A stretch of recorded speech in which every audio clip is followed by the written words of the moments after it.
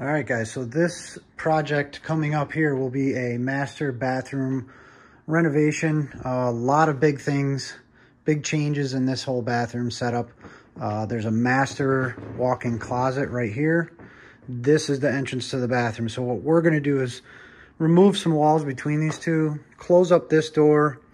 Later, there'll be a vanity in front of this on the inside of there. So we're gonna close this door off as the entrance to the bathroom. We're gonna make this the entrance. Flip the hinges on this door so that the door swings over that way. You'll continue on into here, into the main part, first part of the bathroom. Still have plans in the works for what we'll actually do in this area. Maybe a bench of some sort of seating and a little bit of storage, clean it up. This was the old master closet that we've now relocated into another bedroom, made a big walk-in closet in there. So this is no longer needed. So what we're gonna do is eventually you'll walk in here and you'll swing and enter the bathroom this way. These two walls right here will be completely gone, and this will be your main door. So let's go into the bathroom area.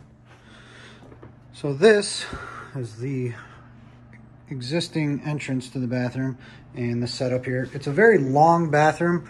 There's a lot of space over here that is basically useless. So we came up with this idea of how can we move things around to make this, you know, a true master bath, make it super modern, really nice. All of this stuff is coming out.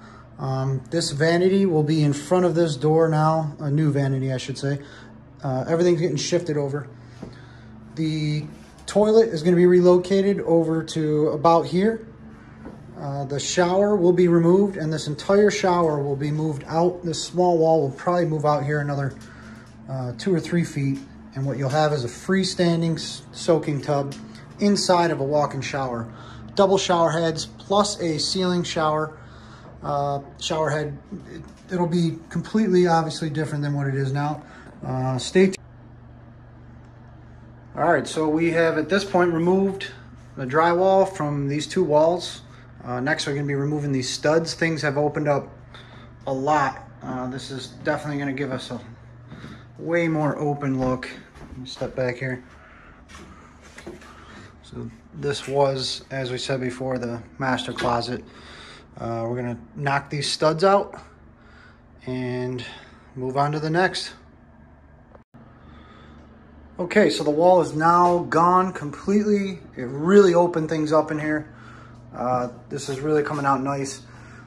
We could start to see now that we've gotten this opened up, sort of what the plan will be here. This door, existing entrance to the bathroom, is going to be drywalled over. Take that out of there. We're actually going to swap these doors. This one opens the correct way that we're going to want it to. Before this swung open over to here, and your closet area was in here. Now we want the door to swing open this way so that it's ease of access into the bathroom and it doesn't feel like you're walking around the door itself. So that door we're going to remove, actually reuse it in the basement for a remodel we're going to be doing down there. And we'll move this door over here to get the correct swing. We'll keep going ahead here. We're going to start removing everything out of the bathroom. Pull this vanity out of here. Remove that sectional wall between the current toilet and vanity. That's really going to open things up even more. We're going to have to cut that existing shower out into a couple pieces to be able to get it out of here, and we will keep moving along.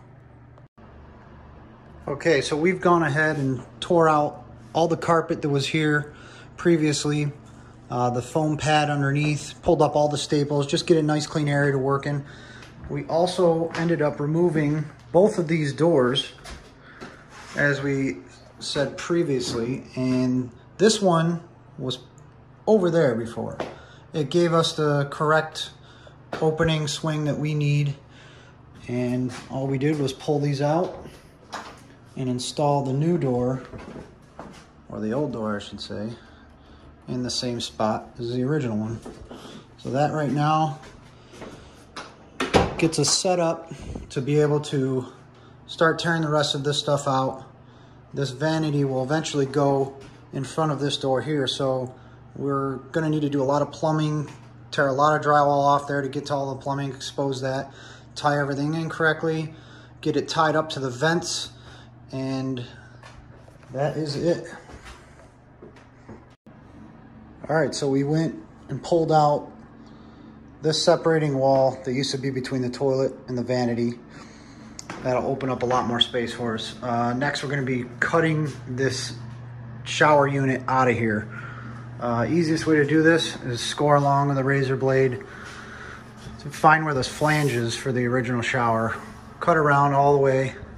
Should be able to get this thing out of here. We're still gonna have to cut it into pieces because it's too large to get out of here and down the stairs to scrap this. So we'll just be cutting it up with a Sawzall and pull this whole thing out of here to expose the original framing.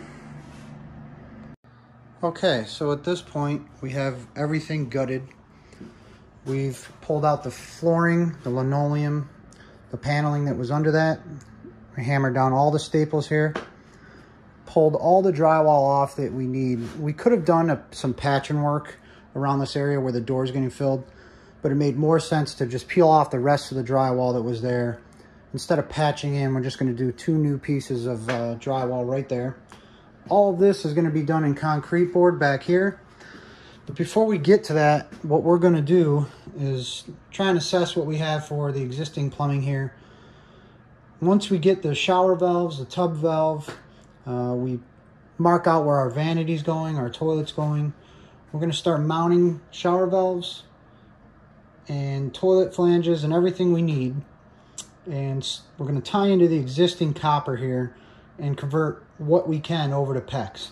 So all the new stuff will be tied in with PEX tubing.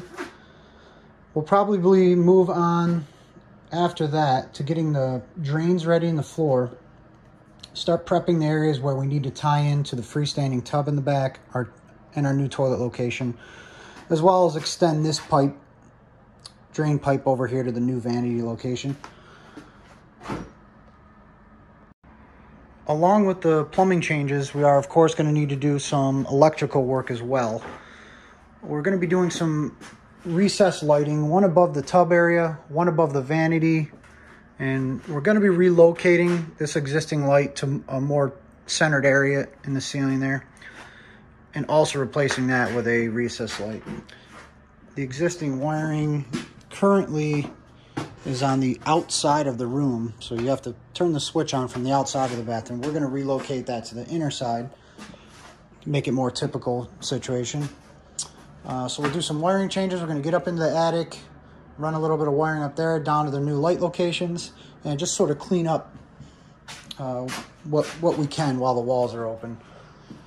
In addition to that, we're going to be actually adding a small TV in front of where the tub will be located, right in this exterior wall here. So there's an outlet right down here for the other bedroom in this house. So we're gonna jumper off that and just run up another outlet right there.